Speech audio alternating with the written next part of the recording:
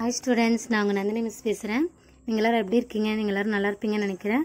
Okay, எல்லோரும் பத்திரமா சேஃபாக வீட்டிலே இருங்க. இன்றைக்கி நம்ம மேக்ஸில் செகண்ட் லெசன் என்ன பார்க்க போகிறோன்னா இயற்கணிதம். இயற்கணிதத்தை பற்றி ஒரு பேசிக் தான் நீங்கள் தெரிஞ்சுக்க போகிறீங்க. இந்த லெசனோட நோக்கம் என்னன்னு பார்த்தீங்கன்னா, எண்கள் மற்றும் வடிவியல் சார்ந்த அமைப்புகளை விவரித்தல், விரிவாக்குதல் மற்றும் உருவாக்குதலை தெரிஞ்சுக்குவீங்க.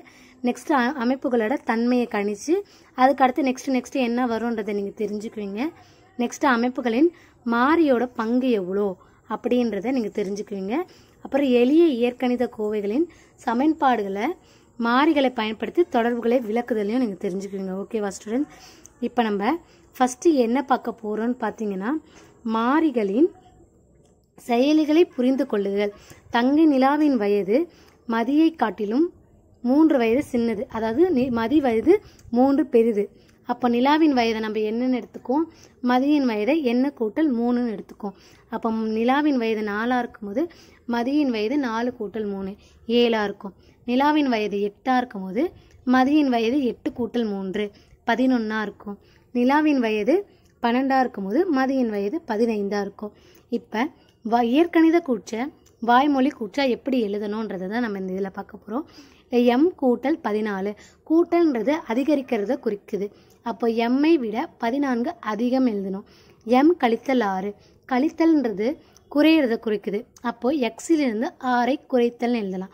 நெக்ஸ்ட் 3y அல்லது 3 பெருக்கல் ஒய், இல்லை 3 மற்றும் ஒய்யின் பெருக்கல் படம்னாலும் நம்ம எழுதலாம். ஒய்யின் 3 மடங்குன்னு நம்ம எழுதலாம். நெக்ஸ்ட் 5 வகுத்தல் z அல்லது 5/z கொடுத்துருக்காங்க. 5ஐ z-ஆல் வகுக்க, அதுதான். நெக்ஸ்ட் 2p - 5 pயின் 2 மடங்குடன் 5ஐ குறைக்க. நெக்ஸ்ட் இல்லை கொஞ்சம் இவற்றை முயல்க சம் கொடுத்துருக்கு, அதெல்லாம் நீங்கள் ட்ரை பண்ணி பாருங்கள். நெக்ஸ்ட் என்ன பார்க்க போகிறோன்னா, வாய்மொழி கூற்றை இயற்கணித கூற்றாக மாற்றணும். ஓகேவா? வாய்மொழி கூற்று என்ன கொடுத்துருக்காங்க, எக்ஸ் உடன் 21ஐ அதிகரிக்கணும் போதே நான் ஃபஸ்ட்டு சொல்லிட்டேன், கூட்டல் குறி போடணும். அப்போ எக்ஸ் கூட்டல் 21. ஏயில் இருந்து 7ஐ நீக்குதல், அப்போ a - 7. ஓகேவா? நெக்ஸ்ட்டு பியின் 2 மடங்கு, அப்போ 2p. நெக்ஸ்ட்டு 10ஐ m-ஆல் வகுக்க, அப்போ 10/m. நெக்ஸ்ட்டு என்ன பார்க்க போகிறோன்னா, 7 மற்றும் ஒய்யின் பெருக்கல் பலனை 2-ஆல் வகுக்க, அப்போ 7y வகுத்தல் 2. இப்போ உங்களுக்கு தெரிஞ்சிருக்கும் வாய்மொழி கூற்று எப்படி இயற்கணித கூற்றை மாற்றணுன்ட்டு. இப்போ சில இவற்றை முயல்க சம் கொடுத்துருக்கேன், அதை நீங்கள் ட்ரை பண்ணி பாருங்கள். நெக்ஸ்ட் நம்ம என்ன எடுத்துக்காட்டு பார்க்க போகிறோன்னா, அதியன் மற்றும் முகிலன் இருவரும் உடன் பிறந்தவர்கள், அதாவது சகோதரர்கள்னு வச்சுக்கலாம். இல்லை அதியனின் வயது வந்து பின்னு எடுத்துக்கிறாங்க. முகிலன் அதியனை விட 6 வயது மூத்தவன், அப்போ முகிலன் தான் பெரியவன். ஓகேவா? இதை இயற்கணித கூற்றாக எழுது சொல்லியிருக்காங்க. அதே மாதிரி அதியனின் வயது 20 எனில் முகிலனின் வயது எவ்வளோ இருக்குன்னு கேட்டிருக்காங்க. ஃபஸ்ட்டு அதியனின் வயதை பின்னு எடுத்துக்குவோம். முகிலனின் வயது வந்து பி கூட்டல் 6. இதுதான் இயற்கணித கூற்று. ஓகேவா? அப்போது பி = 20 எனில் முகிலனின் வயது எவ்வளோ இருக்கும், 20 கூட்டல் 6, அதாவது 26 இருக்கும். நெக்ஸ்ட்டு மதிப்பீடு கொடுத்துருக்கேன். இல்லை என்னோட மதிப்பு 3னா n கூட்டல் 10 எவ்வளோன்னு கேட்டிருக்காங்க. அப்போ 3 கூட்டல் 10 என்ன நீங்கள் கண்டுபிடிச்சி எழுதணும். அதேமாதிரி ஜி ஆனது 300 எனில் 300 விட ஒன்று கழிச்சாலோ 300ஓட ஒன்று கூட்டினா என்ன விடை வருதுன்னு பார்க்கணும். Next 2s - 6 = 30 கொடுத்துருக்காங்களே. இல்லை 6 நம்ம ஈக்குவல்ட்டுக்கு அந்த சைடு எடுத்துகிட்டு போனால் அது ப்ளஸ் ஆகிடும். அப்போ 36 2s = 36 இருக்கும். s = 36 2ஆல் அடி கொடுத்தா உங்களுக்கு வர ஆன்சர் தான் எஸ். நெக்ஸ்ட் இங்கே கபடி அணிகள் கொடுத்துருக்காங்க, அதாவது ABCDEFGH கொடுத்துருக்காங்க.